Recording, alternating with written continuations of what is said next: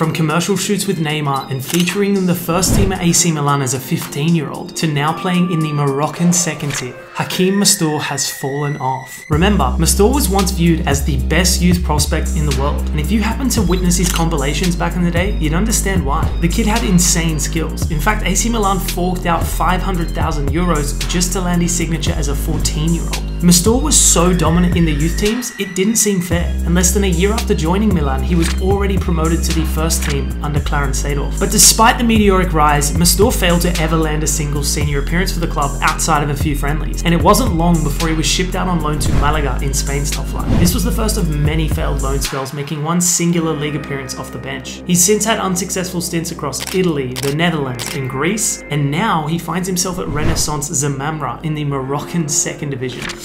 Tough times.